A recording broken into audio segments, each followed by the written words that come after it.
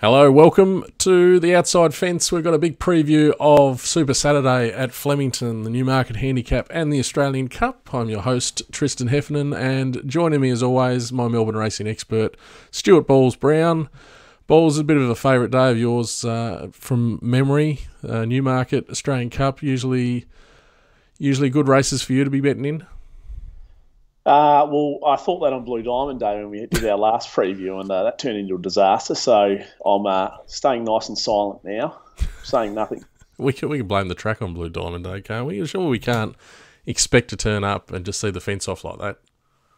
Yeah, I'm not one of those people who likes to blame the track for my poor punting. I'll just cough it on the chin myself, and I saw him badly on the day, and hopefully can rebound this week. I absolutely like to blame the track, but I usually find my bets from the track, so hopefully we won't have as much to worry about with Flemington. But the two races we're going to look at, 1,200 metres down the straight and the 2,000 metre Australian Cup, they generally pretty good distances to avoid any real track bias. The 1,400s tend to be the ones at Flemington that catch me out usually. Is that a fair call?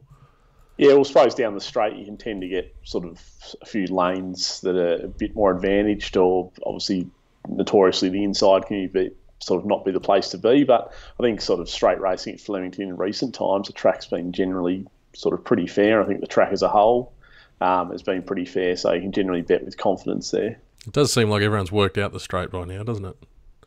Yeah, it does. It's like, well, they generally pack down the middle a bit. And I think a lot of it has to do with where the speed is drawn in the race, more so than sort of how much there is or anything like that. If you tend to get the speed drawn towards the inside, it's generally an advantage for those horses drawn on the inside half of the track, and obviously vice versa with the outside. So I think maps are very important when it comes to straight racing and sort of exactly where most of the speed's going to be.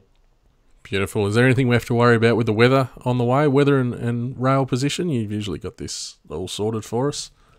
No, I don't think there's going to be too many issues there. It's not going to be the warmest day in the world in Melbourne on Saturday, but there's sort of no rain forecast in the lead up or on race day, so it should be sort of that good 3, good 4 track as per normal. I was really interested that the rail's out 5 metres. It's a bit of a weird rail placement at Flemington. You don't see it too often. Generally, they'll go to, say, 6 metres around that area, but as Flemington generally does these days, I'd expect it to play fair, and I'd be very surprised if there's any kind of bias there.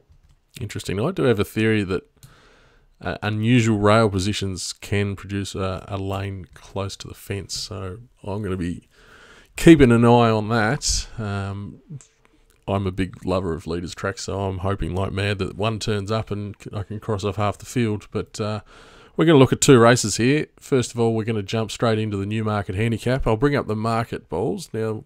A couple of big fields for these majors, which is it's good to see. It's good for betting, and it's not real good for my cut and paste skills on the graphic there. Huge 18 horse field for the Newmarket, but we've got a $2.10 favourite in September Run. Did you think she was going to come up that short there, Balls? I thought she might be a little bit longer, but she obviously ticks like plenty of boxes. So she's a deserved favourite, and to me, there looks like there's a bit of a tail to this field. So it's no shock she's a short price favourite. $2.10 sort of seems short enough to me, though. Yeah, she does seem very easy to find. Let's bring up your speed map here. You've got them pretty well bunched up here. Is that a reflection on the tempo you're expecting? It is a bit. Even though there is a big field, there doesn't look to be huge speed on paper. And generally with straight races anyway, they tend to sort of sit up early and sprint home. So I wouldn't expect there to be sort of a super fast speed here. Serious Suspect does like to roll along a bit, but given it sort of can get some kind of control sort of outside in the Indian Pacific, I wouldn't expect them to go silly in front there. Swatsat is a sort of horse who'll roll across from an outside gate and sort of can sit 3rd, 4th there. Wise, we've got the favourite there, September Run map, sort of bit worse than midfield. And I'd imagine Craig Williams will be looking for clear running sort of around that 500 metre mark. Is it fair to say that it's hard to spot advantages or disadvantages on the map here down the straight because the jockeys have got so many options on where they want to get to. It's not like they're all rushing over to find the fence, and the race plays out from there. Yeah, I think things like cover and what horse you're following are obviously big things down the straight. The back markers, because there's no turns and they don't tend to go along at a decent clip, the back markers generally stay in touch with the leaders a bit more. They tend to only be sort of, I suppose, 4 or 5 lengths off the leader as opposed to sort of 8 or 10. So, it's generally more a tactical affair than you'd find round a bend, and there's a few nuances when you're doing the form on straight racing. Okay, we've got 2 main lead-up races for this Newmarket here. We're going to go through. First of all is the Lightning Stakes, which is 1,000 metres down the straight. So I know you love straight track form for straight track races. This was won by Nature Strip, and we see, especially we see the favourite come out of this September run there in the green and red. Who else should we keep an eye on here, Bowles? We've also got Swatzat, who is sort of second to the outside there, just inside Fabigino. And then we've got Elite Street, who's in the purple colours, and Hal Vorsen, who's in those red, white and black colours inside September Run there, but they both finish sort of well back. But, yeah, September Run and Swatzat are definitely the two to watch out of this race. The thing is, they met all 3 times throughout this, or this is the 3rd time they met. They met a couple of times through the spring. September Run's beaten Swats at home every time, and the margin's been pretty similar every time. It's sort of around that 1 to 2 length range. So from that, you could say that September Run does have the measure of Swatsat, particularly down the straight at Flemington as well. But you'll see Swatsat finishes off okay here, but the eye-catching run of the race was September Run down the outside. It's run the fastest last 600, 400 and 200 of the meeting. Very hard to miss, flashing home there, and it'll only be better over the 1,200 metres on Saturday, and as we saw, it was a short price favourite, and this run is a big reason why. Yes, this is one of the biggest eye-catching runs of the year so far, September Run. Now, she does this, like you say, she's done this pretty consistently too, Swatsat. Swatsat is always going to be nearer the pace, but September Run does seem to flash over the top. The others out of this race were nowhere to be seen. I guess it's hard to see them turning the tables on these two. Yeah, I'd be very surprised if Hal Vorsen or Elite Street could turn the tables on Swatsat or September Run. Elite Street's probably the one that's got the most improvement to come up to 1,200. It won the Winterbottom in Perth. And the trainer's been fairly bullish about its chances this week. So, and he knows how to win a Newmarket as well. So, I wouldn't be shocked if Elite Street did improve. But, yeah, as far as turning the tables goes, that would surprise me. Was there any excuse for Elite Street in this run? Not that I'm aware of. I just took it on face value that like 1,000 metres was too short for it. It'd definitely be better suited up to 1,200 metres. It's obviously its first look at the straight as well. But yeah, as I said, I'd be, regardless of any excuse from last start, I'd be very surprised if it could turn the tables on either of those first two. Can you find a negative at all for September Run here? Like, the straight track form's superb. It's a great lead in to the race. Is there any possible? Well, can you give us a slow for it? Yeah, it's hard to, on form, to find a negative for it. I suppose one angle you could take that could be a negative for it is we've got a big field on Saturday. We've got sort of 17 or 18 runners. It is drawn a middle gate, and it will get sort of back midfield or even a bit worse. So at some stage of the race, it's probably going to need a bit of luck to get a run. So I suppose that's some query. It's going to have some traffic problems and have to navigate its way into the clear. Whereas it's sort of its main rival Swatsat, I'm expecting it to sort of have pretty much clear running and getting a better running transit than it. So I suppose that's a little slow you could put on it. Like maybe it does have some kind of map issue, but outside of that, all things being equal, it's hard to really find a reason to pot September Run. All right, let's go look at the Oakley plates. This is where probably the other main hopes are coming through. We've got Zatori, Celebrity Queen, Standout, Bold Star, Brooklyn Hustle, Prophet's Thumbs. There's a few horses coming through. Do you want to just maybe identify the main ones we want to keep an eye on here, Boss? Yep, so Celebrity Queen's in those pink and white Bob Peters colours that we seem to be pointing out every show. Zutori's in the red and white just outside Celebrity Queen, sort of in about 6th or 7th spot there at the moment. Standout will be in orangey type colours out wide on the track. And Bold Star is in sort of dark blue colours, about 4th last at the moment with a white cap. And Brooklyn Hustle's in red colours, about 6th last now through the middle there, in those sort of prominent red colours. And then we've got Prophet's Thumb as well, who's currently 2nd last in the light blue sleeves. Beautiful. Now, as we run this, I want to get your thoughts on this Oakley Plate. We know the Lightning Stakes had the Cream, Nature Strip, Bivouac. This was a very bunch finish, a very hard race to sort out. Do you think this measures up to a similar level as the Lightning, or are we looking at a rung below here? Yeah, I definitely think it's a rung below. For an Oakley Plate, they haven't gone hard here. And as you mentioned, it was very much a bunch finish, which you probably expect off a slow tempo. But I'm struggling to sort of really warm to any runners out of this race going into the Newmarket. Brooklyn Hustle was possibly the unlucky runner in the race, as we saw. They're just sort of racing in restricted room at the top of the straight, but she flashes late. I think we've spoken about her plenty of times on the show previously about how I think she's probably she's a better horse out of, say, 1,000 metres more so than 1,200. And her record probably suggests that as well. So I'd be happy to go around her on Saturday. Celebrity Queen's probably the one out of this race that I'd respect the most going into the Newmarket. It's obviously got a great record. Up to 1,200 metres will suit it as well, and you've definitely got to respect those connections. Absolutely. One of the other horses with a great straight record coming out of this race is Zutori.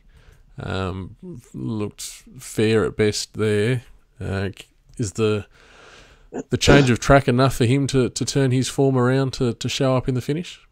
It's definitely a big tick for him getting back to Flemington and getting back down the straight, where he's a winner 3 times. He did win over this track and distance second up in the spring. I think it was either in the Gilgai or the Bobby Lewis, one of those races. So he's obviously got good form down the straight. I just think the 3-year-olds with the lighter weights, and they're a bit more explosive than him these days, I think they'll have the edge over Zutori, but I'll be very surprised if Zutori didn't finish sort of top 5 or 6. Okay.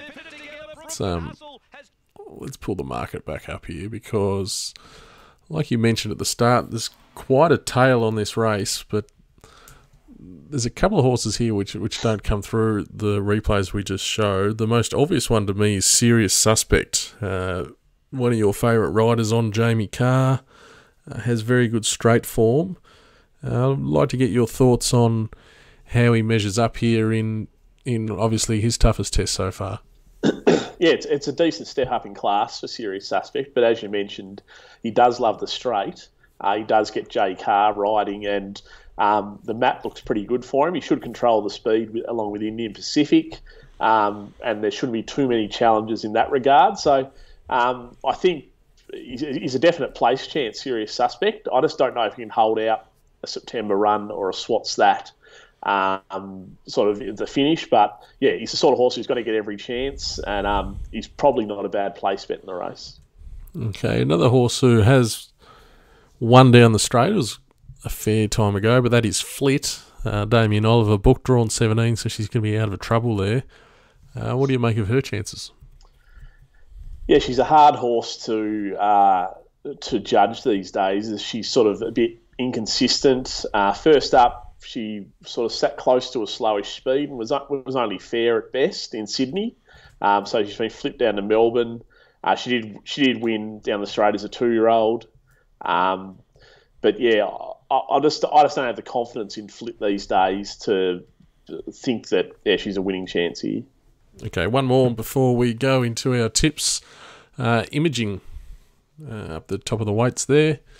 Any chance to this runner around $15 in the market? I'd be surprised if he could win. It was a good run in the Orr last start, but I'm not thinking that's a strong form race as we saw sort of into the futurity as well. So, and the other big issue with the Imaging is it's a bit of a non-winner. I didn't like the way late in that late in the Ore how it wanted to get its head up and didn't look like it really wanted to run past Streets of Avalon. So Imaging's the sort of horse I'd want to see win another race before I sort of get excited to want to back it again. Okay, let's go to the tips.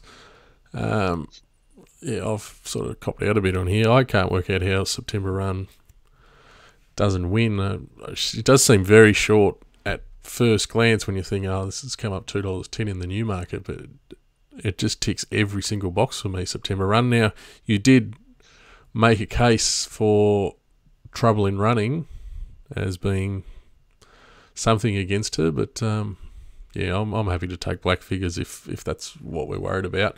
You've got both fillies down as some interest. Could you explain your betting process maybe on this race? Yeah, I think they're the two clear best winning chance in the race, and the market obviously reflects that as well. I'd probably want closer to maybe $2.50 September Run, and it wouldn't shock me if you got that on the day. But if not, if September Run firms right up, I'm assuming Swatsat's going to drift, and then I don't think it'd be the worst place bet in the world. Swatsat, it's going to receive every chance. I think it's got a good straight record. As we said, it's only sort of 1 or 2 lengths off September Run generally. So I'd be surprised if Swatsat can't run a place, and it possibly will be a better price than September Run for the win. If you had to make the decision, September Run to win or Swatsat the place, what would you go? Probably Swatsat the place, to be honest.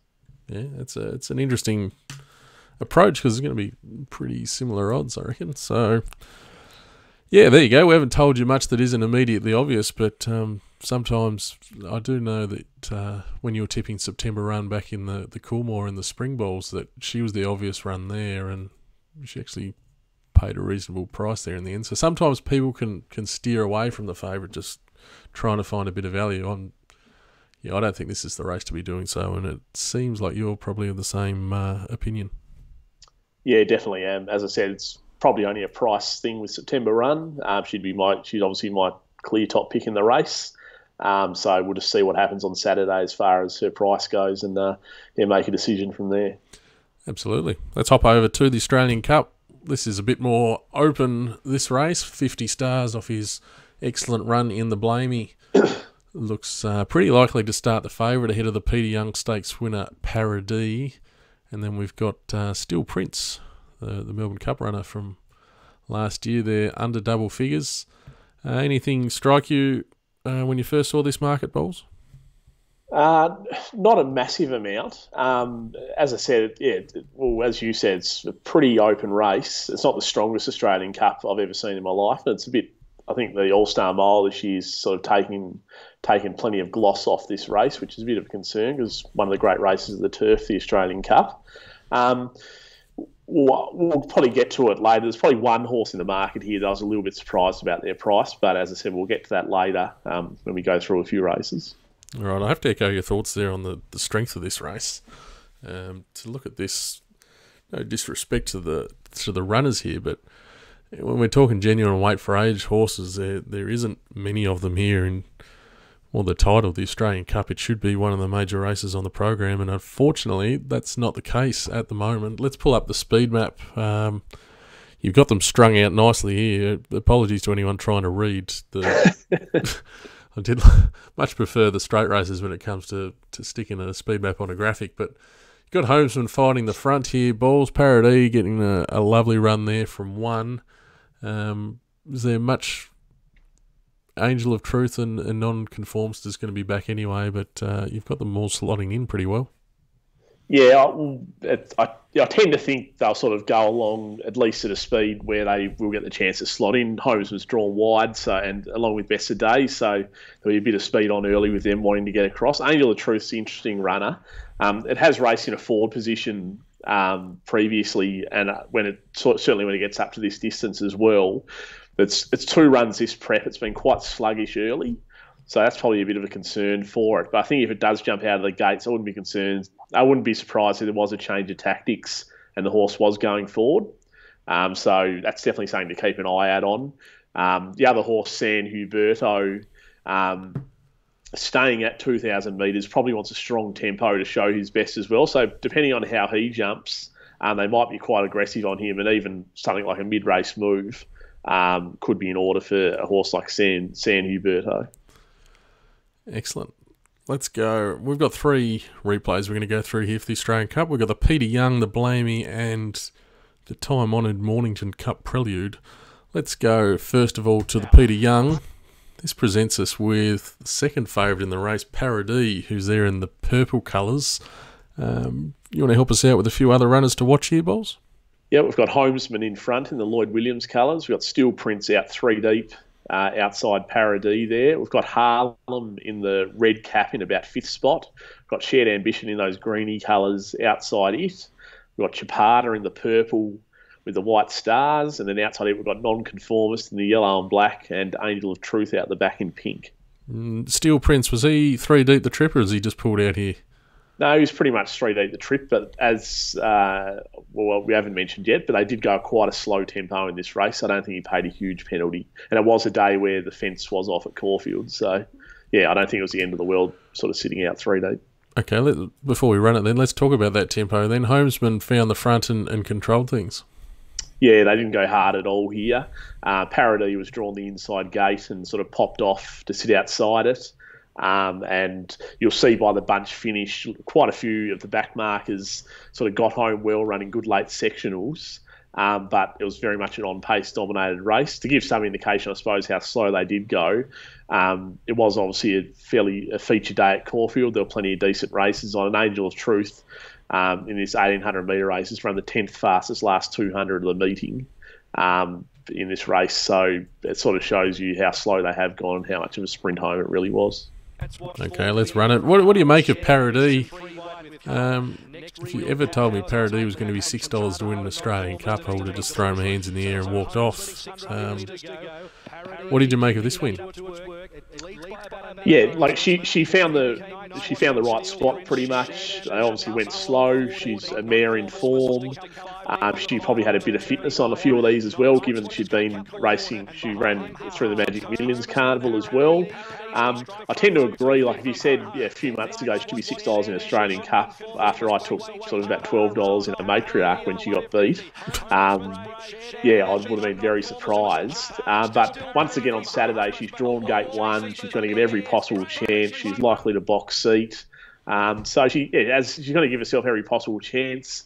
Do I want to take $6? No, but if she won after the race, you'd think, geez, like $6 was probably a bit of a silly price considering she won the leader. Yeah, let's talk about the ones behind her. If you had to take one out of this race that's going to turn the tables on Paradis, who would you be leaning to? There's probably no clear one that I'd sort of really grab onto. Possibly Shared Ambition. Yeah, but a lot of them ran pretty similar races. So I think a lot of it's going to be run of the race stuff for these horses, how they go on Saturday. It's not a race I'm sort of dying to back these horses out of this race on Saturday. So I'd say if one of these horses win, I'll probably be losing. Do you think Homesman will run him along a bit more than he did here? He could possibly, given that he's a bit fitter, but 2,000 metres for Homesman, like I don't know if it's his ideal trip these days, and he tends to run his best races on the fresh side as well. So, I'm not quite sure. I think it more the fact that a few of those on-speed horses are drawn a bit wide might put a bit of speed into the race, and it depends also whether, say, a horse like Miss Siska, who's drawn low, even Paradis, who's drawn low as well, where they want to kick up a bit and make those wide-drawn horses work, then that obviously will put even more speed into the race. Okay, I'm not really feeling the love here for the Peter Young. Let's try our luck with the Blamey Stakes. As we just let that run through. Must be strong through the line still there was Paradis. Here's the... hang on. What have we pulled up there? I don't know where we've pulled that one from. Probabile. She's everywhere at the moment. Let's look at the Blamey. This was won by Star of the Seas. You talk about a muddling tempo in the Peter Young. This was the absolute complete opposite. Buffalo River running them along. We've got 50 stars coming through this race. Anyone else we need to keep an eye on? 50 stars is about it, but we've also got Best of Days in the Godolphin Blue there outside the leader who's in this race, and that's it, I'm pretty sure. All right, let's run them along. Much like Buffalo River did. Tell us your thoughts on... 50 Stars is the one out the back in the green. In the green. The outside. Yep, and he absolutely motors to the line. Did they go as fast in this as what it looked, Balls? Yeah, they did go very fast. Obviously there's been a lot talked about Jamie Carr's ride on Buffalo River, but a few kicked up inside it early, and that sort of got the horse a bit keen. And once Buffalo River gets keen, no one's going to stop the horse from charging a bit. Okay, 50 Stars has done this before. This was only a week ago, this race. I want to get your thoughts on such a brutal tempo a week out from going into the Australian Cup here. Do you think that's a positive or a negative? We generally do like the fast tempo races as a sort of a form lead, but on the 7-day backup, any concerns for you here? As a ruler, yes, it can be a concern. Coming out of a fast race on the 7-day backup, but for 50 Stars, I'm not as concerned. Now, back in the spring, he ran in the Cantala Stakes and actually went at a similar speed to this race. He ran 5th in that race and ran well. He actually backed up 7 days later and ran 2nd to Arcadia Queen of the McKinnon, this track and distance. And as we mentioned, he also won the Blamey last year before backing up in the Australian Cup and winning there. So he's got form on the 7-day backup. He's very much a pattern horse. And as a punter, I think most punters like those pattern horses because you generally know what you're going to get run to run. So, to answer the question, if I'm concerned coming out of this sort of very fast run race for 50 Stars, no, I'm not. No, you've just taught me into this being an absolute perfect platform. You spoke about best of days there in behind. What are your thoughts on him going out of the 2,000 metres? Yeah, I think he's better suited to say at a mile than 2,000. His last few 2,000 metre runs in lesser grade, they've been okay, but sort of nothing special. And also, I think with best of days, he sat a lot closer to this fast speed in this race. He's pretty much sat outside the leader with no cover, chasing that fast speed. So there's probably some concern with him how he's going to back up into this race. I thought he's run pretty well considering in this race. As you see, he's pretty much finished with Buffalo River in the end. So I think he's going pretty well, but just that 2,000 metres and also that little query over sort of sitting close to this fast speed, backing up 7 days later is my major concerns for best of days in this race. Okay, I like the thinking there. Obviously 50 Stars was back and running home over the top of it, so less of a gutbuster there. Let's move on to our third replay now, and this is what is going on with this bloody Probabile race. Mornington Cup Prelude is what we're looking for. There we go. Defibrillate. This is a horse that's sort of come from left field a bit, isn't he? It is a little bit, but he has been flying this prep. He won early on in his prep at massive odds at Caulfield, and then that was the start of his 4 wins in a row. So he's as far as that's concerned, he's probably the most in-form horse in the race. This is obviously a step up in grade to a Group 1 from this Mornington Cup Prelude, but as we mentioned, it's not the strongest Australian Cup I've ever seen. This horse is in great form. So, I think it's a smart move by Patrick Payne, throwing him in the deep end here because this is very much a winnable race for Defibrillate. Okay, is that him there in the black with the orange sash? It is. He's just about to move up onto the back of San Huberto, who's also in the Australian Cup. And those two settle down to fight the race out. Okay, how do you go about trying to line up how Defibrillate's been performing compared to... Well, we say he's getting into the top grade of the Australian Cup, but it's a good year to try, isn't it? It definitely is. If you wanted to look at, I suppose, I use punting form, but if you wanted to look at their sort of ratings for his previous few starts, he has been rating very similar to a lot of his competitors in this race, in the Australian Cup. So what he's been doing, I don't think, sort of too far off what we needed to win the Australian Cup. One little concern, I suppose, I've got with him, I wasn't that thrilled with his win in this race here. He sort of had every possible chance in the end. He's tracked up nicely. He found the best part of the track. Well, obviously this was race 1, but we later found out the fence was a no-go zone. He found, and he's only just sort of got home. I don't know whether sort of Paddy Payne had this race in mind, the Australian Cup for this horse, and he's maybe eased off a tad or not. But so a little concern is that, his last run probably wasn't as impressive as his previous 3. But he's going to be double figures on the weekend, and he's the sort of horse, if you're looking for something that hasn't been sort of is still on the up and hasn't been going around against those same old horses, then Defibrillate's probably the horse for you.